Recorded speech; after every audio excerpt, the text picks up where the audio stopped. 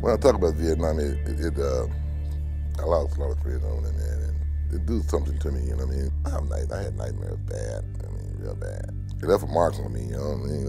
When I left Vietnam, Vietnam didn't leave me. My name is Fernie Marufo. I'm the Veterans Per Diem Case Manager at the Salvation Army Bell Shelter. I work with nothing but veterans, and most of my caseload have co-occurring disorders. Most of my clients are from the Vietnam era, you know, so a lot of them suffer from PTSD, and this is one of the things I'm able to identify with. Post-traumatic stress disorder, it's a disorder that is caused by a traumatic event, as the name implies. That event could be a rape, a physical assault, it could be combat. As time progressed along, I got used to them. I got used to killing. I got used to the bodies. It didn't bother me no more. So I got to the point that you know, kill or be killed. You know what I mean? And I've seen women get raped, women get their heads shot off, kids get all blowed up. Mr. Payne was a prime example of veterans who suffer from PTSD. He was having difficulty sleeping. He was having the nightmares. I would go to bed, and when I go to bed, I take 17 or 18 of those people to bed with me, if you know what I mean. I would go to bed by myself, but somebody else going to bed with me, you know. I'm fighting all night. People tell me, say, come around and wake me up. I said, damn, man, what's going on in here? You're tearing the place up.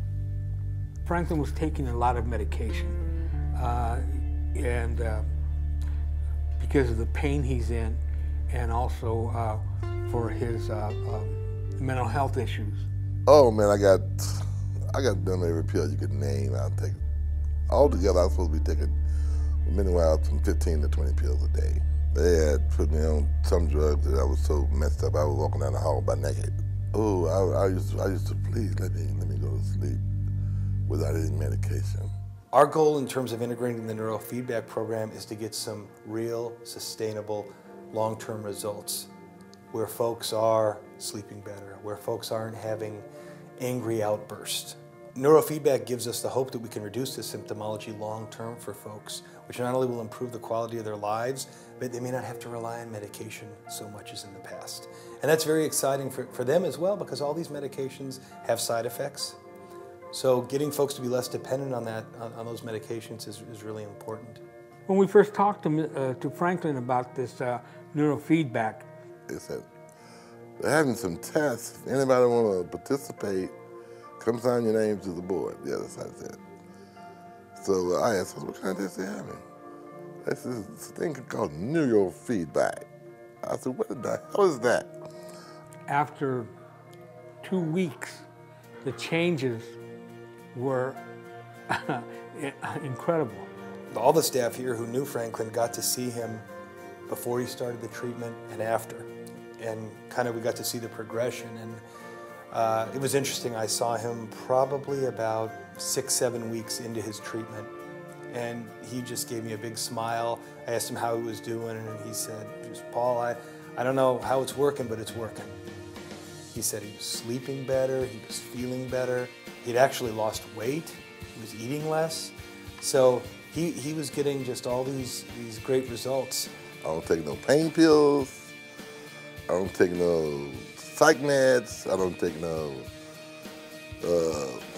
I don't take none of that kind of stuff anymore. You know what I mean? One of the things that has happened in our facility now is that the other veterans have seen the changes that have occurred with Franklin, and they see his outlook has changed dramatically, and they want to be involved. They want to be enrolled in this program. It's been exciting for staff, it's been exciting for clients, and mostly for Franklin, of course. Franklin also has lost 20 to 30 pounds. When he leaves this program, he wants to walk out the door. He doesn't want to be wheeled out. I believe he'll make it. I believe he'll succeed, that he will walk out of here, you know. That'll be my success in seeing that happen. Ooh, if God let me live to be 100, all I want is to get my home, give me 2 dogs, 2 cats, a nice woman, and get my kids.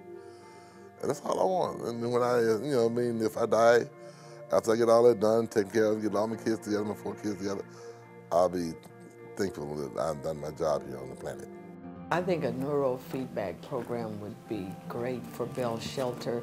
It would help reduce recidivism, people returning over and over chronically. It would enhance our program because we'd have a better success rate at helping them become employed, helping them achieve their goals. Given the results that we've seen with neurofeedback treating such a wide range of disorders, you know, from eating disorders to substance abuse, PTSD, depression, we've got many, many clients who could benefit from the treatment here. And so we're very excited. When the program is fully up and running, we hope to be serving maybe 20 to 30 clients weekly with neurofeedback sessions.